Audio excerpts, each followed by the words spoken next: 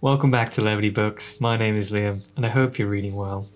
Today we're going to talk about How to Be Alone by Jonathan Franzen, which is an interesting collection of essays. I want to go through this because they're hit or miss, but if you're looking for the right things, this is really important. It's changed my view of what's happening in fiction, what a good book needs to do, and anyone who's thinking of writing like a serious novel, I think this would be great groundwork. And yeah, let's get into each of the essays.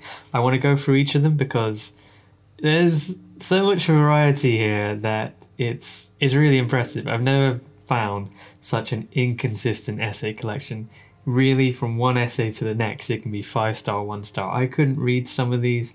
I loved reading some others of these. So let's go through them so you know what you're getting from this book. So these are the essays we have in this book. We have 15 essays of varying length and varying quality, as we'll get into. Although the first is really a preface, a word about this book, which I'll summarize in. This essay collection came out just after 9/11. A lot of the essays were written before that, and so in the introduction he's saying some of the things I said aren't super relevant already, and also he just apologizes for the tone he takes in some of the essays, especially his essay Why Bother, which surprisingly I actually think is the best essay. I think he doesn't apologize for the right essays in this part. So the first essay, My Father's Brain, is a good one. I'd say it's 4-star, and what we're dealing with here is Jonathan Franzen talking about his father dying, and I think it's really interesting to anyone who's read the corrections. Something I should say at the beginning of this review is no one should read this before Jonathan Franzen's fiction, the corrections, or Crossroads. You read those first, maybe read Freedom too, and then you come here. This is almost a character study of Jonathan Franzen. This is like reading Jonathan Franzen's diary, his writer inspiration. So don't come to this book thinking this is representative of Franzen. This is almost the backstory for Franzen's writing and his views on literature as a whole. But I find that they're shockingly interesting and important and still relevant, and this is the best thing I've really found, talking at like a down-to-earth level on what people are trying to do with literature today.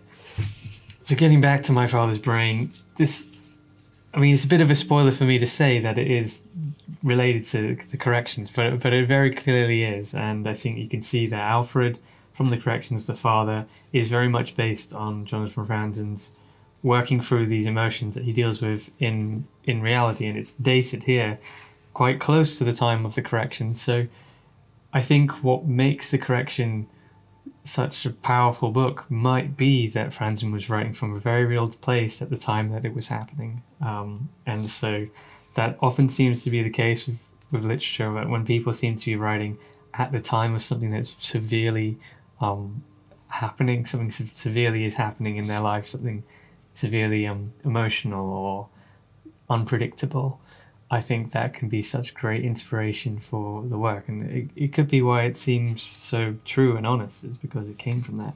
The second essay, Imperial Bedroom, I didn't really like. I don't think I can even remember much of it because it's just about privacy in America. You know, people aren't taking care of their credentials and there's a security risk. This is before the time of like true internet, viruses and things. So it's like there's not much depth here, not much relevance. Very cliche, nothing original. So yeah, I pretty much skimmed that, and that was from 1998. Why Bother is clearly the reason this book exists. It was an essay published in Harper's Magazine, and it's really important because what he's saying is, why bother writing in an age where no one is really reading? Why bother talking about things when people are just watching TV? It's got the same importance to like contemporary issues as David Foster Wallace's E Unibus Pluram essay, in that the idea that the media is saturating literacy, and so in an age where we have to talk about something that's relevant and media is all there is, and media is subsuming literature, Why Bother is addressing how do we get out of this disruptive cycle for literature. And it's a really great essay. It talks about why people read, why people write.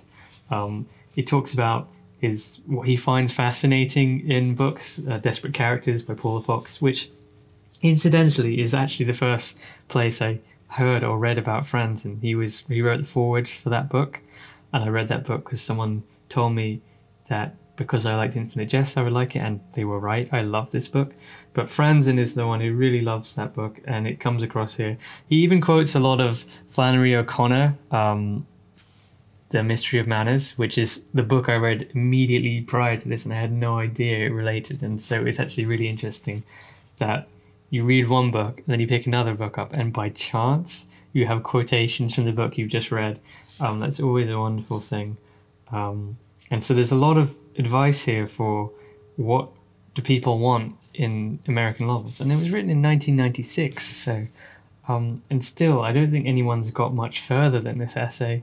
We're still at this rut of not knowing whether postmodern novels still exist, whether postmodern novels exist. I think they do. I like to think they do, and I think Franzen is trying to write them, and that's what I want to promote, and that's what I love. But it's still formless. It's still not quite hard. It's still quite hard to know what it is that we want from literature.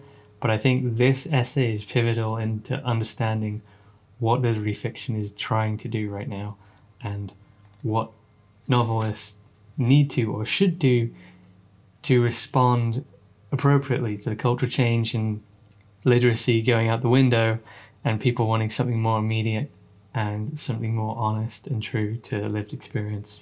Lost in the Mail is about Jonathan Franzen literally following post office workers around and trying to say something about how post just isn't a thing people do anymore, or I should say mail. Like, people don't write letters anymore. And it's such a boring essay. Like, I couldn't read. I skimmed after the first page and nothing happens. I just couldn't. And this is what I mean about this essay collection. You can go from saying something so monumental about what's happening in fiction to just following post office workers for such, with nothing to say, really. Sifting the Ashes, number 5. Again, this felt like a school essay. He's talking about how cigarettes are dangerous, but people still do them. American culture doesn't follow what it's told to follow. It's just like, why are you writing this? This is something that you'd write as a teenager. You know, it's like the ethics of smoking, write an essay on it for English. Like, that is what this essay reads like. It's so immature, so premature. And these are his early essay collections, you know, but it almost doesn't need to be there. These essays, if anything, just show how far he's come. He also just writes some really just anecdotal but kind of irrelevant stories, like Erica Imports, where he talks about packaging goods and sending them off. Like, it's funny, it's an enjoyable, but it's kind of like, it doesn't fit the rest of the collection. It doesn't really say too much. Then we have The Reader in Exile, which is a bit ironic because he's talking about how he has a TV and he ends up just watching it and not reading so much. So that's also good, but it's okay. It's not as important as Why Bother, because it's less instructive and more understanding that sometimes some people just don't like to read all the time, and that's okay. First City is about Franzen living in New York, but again, there's not too much here to say. Scavenging is about depression, and it's quite raw, and it's quite an interesting essay because it shows how he got burnout sometimes in writing, and how he went through phases, and this is one I liked. Control Units is kind of just bizarre because he's talking to Tupac's dad. In Control Units, he walks around some prisons and interviews some of the prison guards and some of the prisoners, and it's just bizarre because he ends up talking to Tupac's dad, and he's got some like discussions with Tupac's dad and this, and you're just reading this book and you're about this far through, you start from here, and you're just wondering, like, what am I reading? Collection feels like you're reading documentaries, if that makes sense. But the documentaries are quite mundane and banal. It seems like he tried to do some investigative reporting, and I'm sure he did do some, but what's here is just so, like, it's just kind of boring. Like, it's clearly just not his forte. It's not that interesting. Maybe that's the point, but I think for most people, it's just some of these essays just won't be memorable. And here we have the essay that made me read this collection, Mr. Difficult, my favourite essay of the lot, which is Jonathan Franzen's essay about how he fell in love with William Gaddis's writing. That's what inspired him to be a writer. Clearly, he just started reading the recognitions and JR. He got most of the way through, but at that point, he just stopped and realised that this is just too difficult to be enjoyable to the masses. And it's really interesting because it approaches that divide between who we want to be and how we want to be admired. Like he appreciates what Gaddis does intellectually, but he also at the same time recognizes exactly why he will never have a wide readership and why eventually that might be more important than staying true to his principles. And that obviously is a bit controversial. There's a lot of backlash. Like Ben Marcus's counter argument to this was saying that if we just stay basic, then we give up all interesting and original things that happen in fiction. Fiction is just going to be boring and nothing is going to be exploring new things. And again, I like that view by Ben Marcus, but at the same time, I think ultimately I agree with Mr. Difficult. With Mr. Difficult, Jonathan Franzen introduces a model for writers. He says there's a status model and a contract model for writers. Now, status writers believe in the timelessness of art and culture, and they want to talk about genius and historical importance, and they want classics to be difficult and challenging and tough. And they're the more elitist readers and writers who want books to be hard because to say hard things, it should be hard to read them too. The contract model is the opposite model, which says that the purpose of literature is just to form a connection with the reader, and if people don't like reading your book, then it's the book's fault. So the book must serve the reader. It's almost like the customer is always right, but it's the reader is always right. And so the purpose is really to form a connection which is widely available or accessible to readers. And I think that's the role that Franzen originally says that he wasn't, but now he is, and I believe him. Like, Gaddis is the pure status model writer, and contract model is just YA or just general fiction that's really entertaining. As a reader, I think I am also a contract reader. I do like tough and difficult books, but as you can see from this channel, some of the status model books, the tough books, I will shun if I just find that they aren't saying something that's understandable or enjoyable or meaningful or good to the world. Like there has to be utility in it, which is what the contract model suggests, which is, accessible literature, which Franzen writes. And it's clear that he came to writing wanting to be a status writer, writing things like Moby Dick or, Mason and Dixon, Proust. These are the examples he gives in the essay. And I think we all do. We all want to think at first, I hate to be like these writers, but then eventually we realize, the most important thing is that people like the book and people can understand the book. And so it's an argument for simplicity in literature, and I think it's very compelling, and I think he was definitely right in putting it, because ever since this essay, there has been a decline in status writers, and there's been an increase in this contract readers and writers. Like, general fiction is at an all-time high. People aren't really reading postmodern literature or dense literature anymore. There's a small handful of us, but there's not many, and this is written in 2002. And I think it's a wonderful work. One of the reasons I really like Franzen for this essay, aside from the fact that I think it's a great way to think of literature between the contracted status model, it's simple, but it's a good starting block for categorizing what fiction writers are trying to do in the world right now. But I like he has the modesty to say he read Gaddis, he didn't have the patience for it, and he was inspired by it, but couldn't emulate it. And is decided to go another way. And I think it takes a lot of guts to say that. It takes a lot of guts to say this book was too hard for me, or I can't be this thing that I wanted to be. And so I really like that, and I think it's weird that people criticize him for that, just generally. Books in Bed is actually a pretty good essay. I thought it wouldn't be. I was assuming it was going to be a downhill after that amazing essay, makes it difficult. But Books in Bed is also a very good essay because he's talking about how people write sex scenes in fiction and how they're always bad and uncomfortable, yet they keep happening. Why? Why do we need these things? And why are they always so exciting and then they just always are anticlimactic? Like they're always build-ups to something that never really is enjoyable or interesting to the reader.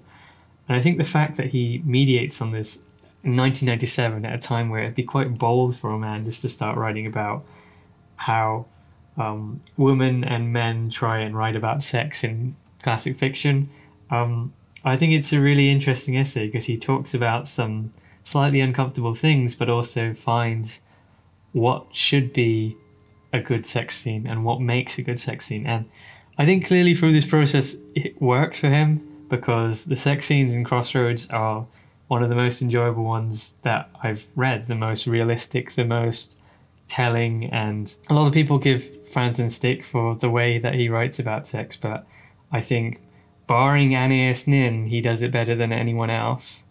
Meet Me in St. Louis is also a very good essay. It's talking about how when the corrections became popular, how he just didn't want to do the interview for Oprah and why he decided not to be part of the Oprah Book Club.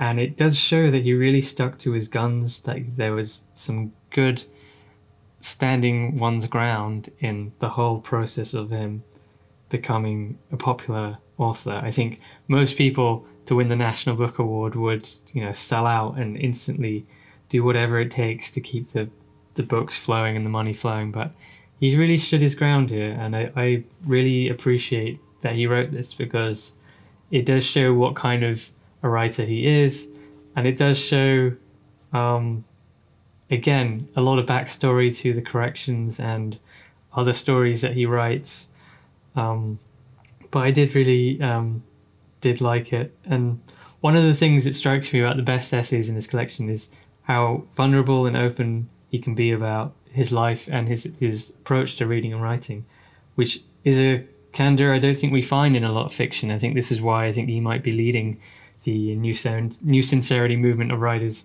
whether that exists or not. I think it exists, and I'm just going to push that theory along. I think he is postmodern, and I think this is a landmark work for literary fiction theory. This is where postmodern became postmodern. At least it's one of the roots, and I will stick to that statement, even though there are some terrible essays in here, as I've mentioned.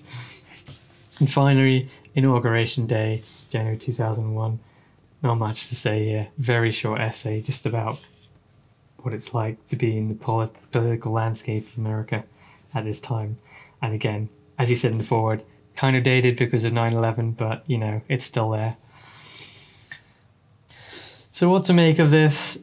Jonathan Franzen's written some other essays. I'm not running to read them because this is all I needed. I just needed to know how he got from the corrections to Crossroads, because Crossroads is my favourite book, and I think it's a good signpost for what's happening in fiction in the future. And this is it. It shows that in the late 90s and the early noughties, Jonathan Franzen was finding out what he wanted to write. And I feel like the corrections and Crossroads are these, as he describes, he likes novels like cities. He likes them to be big things with multiple people, multiple little areas of characters. That he likes novels to be complex, like a skyline of a city. And I see that in the corrections and Crossroads, in the way the families are constructed, the chapters are revolving around them. It's all down to some theory he was working out in the late 90s about what fiction should do, and it's very clearly on display here in the best essays I mentioned. Why Bother, Mr. Difficult, Books in Bed are the main ones, and I think it's really good read. Only if you like Franzen. Do not read this if you haven't read Franzen before, because you're just going to get a confused notion of what he writes, and you're going to see all of his early writing, which is surprisingly not at all like his later work. It's just not very good, but I have it on display here, alongside these big ideas which came to fruition in some of his great fiction. I think that almost has a lot of humility. It's like showing your early work, and I'm just glad that we can have such a great writer in the world that has the guts to do that. So yeah, with that, How to Be Alone, for people who are trying to figure out what the next big thing in fiction is. This is a great point. Recommend this to all writers. This might go further than Mystery of Manners, which I didn't review because it's a similar kind of book about writing theory and what should make a good story. But this and that, both great books for good advice on how to write stories. So with that, happy reading.